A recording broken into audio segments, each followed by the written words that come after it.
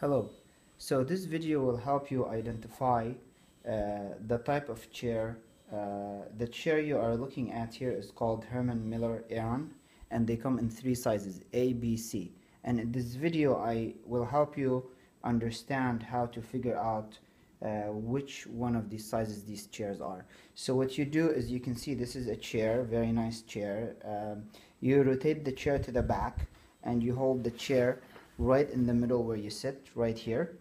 And now underneath my hands towards the inside of the chair there are dots. So if I can bring the camera closer underneath there to show the dots, the number of dots determines whether this is type A, B, and C. So as you can see here, there are three dots in a triangle sort of way, triangular way. Three dots means this is a size C Herman Miller Aeron chair. If there are two dots, it will be size B, and if there's one dot, that is size A. This is a very nice chair and it has all the adjustable features. You can read about it more online. Thank you for listening. Hello. So this video will help you identify the type of chair,